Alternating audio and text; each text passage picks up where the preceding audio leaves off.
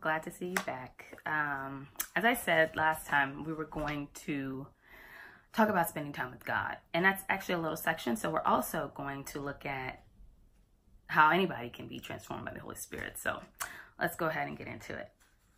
So as I have spent more time with God by reading and studying his word, so that's how we spend time to get to know God, right? Is by, he left us his word.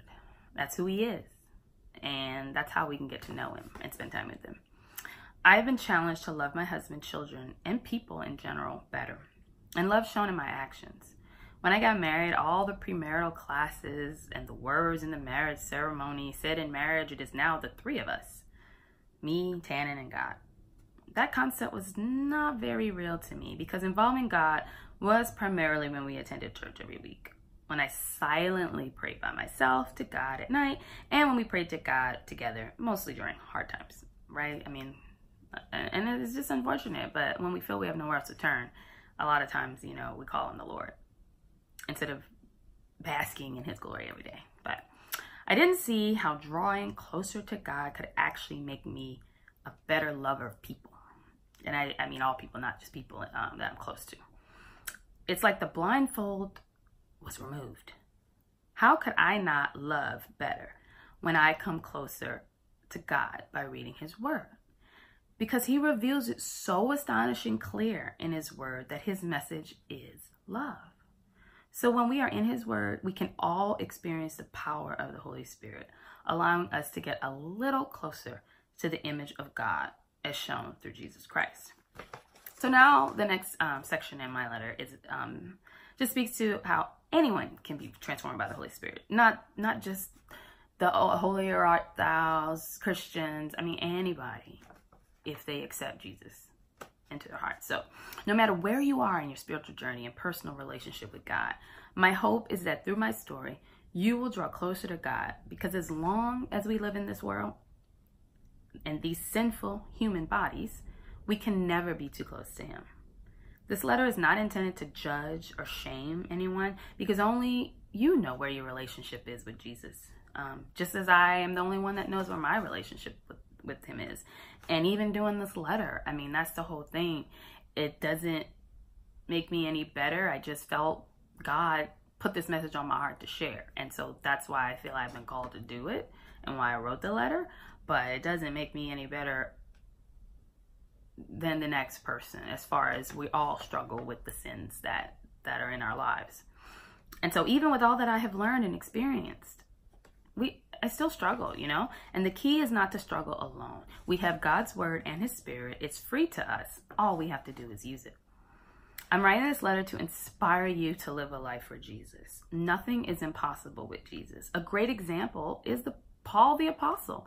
Paul is regarded as one of the greatest followers of Christ and one of the most important people in the Bible in spreading Christianity. He wrote almost half the books in the New Testament, something I didn't know until Bible study, which was like a couple of years ago. And that makes me ask myself, where was I all those years doing all those religion classes? Being that I grew up Catholic and went to Catholic school my whole life, surely that was covered. I was passing, but I wasn't digesting God's word. Growing up attending Catholic church, I vividly recall the phrase, a reading from the letter of Paul to the Corinthians, or a reading from the letter of Paul to the Philippians.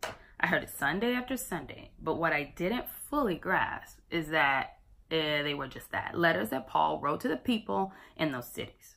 For example, the Corinthians were people from the city of Corinth, and the Philippians were people from the city of Philippi. I'm embarrassed to say that I didn't realize this before, but I can bet I'm not alone in my ignorance.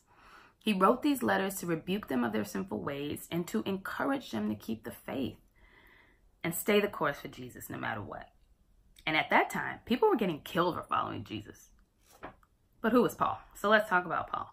Before Paul, he was Saul, a man who arrested and persecuted Christians. So he was killing Christians.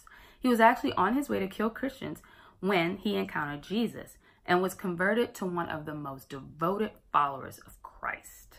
And you can see Acts chapter 9 to read about Saul's conversion in more detail. So this man took several journeys to spread God's word, was beaten nearly to death a number of times, stoned, imprisoned, robbed, homeless, hungry, and eventually killed. You name it, he suffered it. All in the name of Jesus, to bring people to Jesus. If that's not proof that we could all be transformed into the likeness of Christ, no matter what our past, I don't know what is. So it's not about what I've done, but what I will do. The key word here is do, because at the end of the day, it's what my actions say about me that is the true picture of my heart and who I am at my core. Am I for Jesus or for self? Do I love the world or do I love God like I say I do?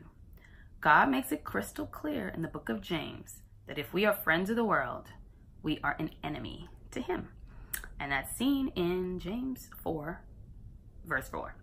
You adulterers, don't you realize that friendship with the world makes you an enemy of God? I say it again. If you want to be a friend of the world, you make yourself an enemy of God. So I will stop there. Next time, we're going to be looking at faith. Without action doesn't mean much, which of course means we can all say I believe in Jesus, but you know, it's that term I'll ask for forgiveness rather than permission type thing, you know, just taking God's grace for granted. So saying, what is having my faith if I'm not walking and living it out? So I will see you next time. Thanks.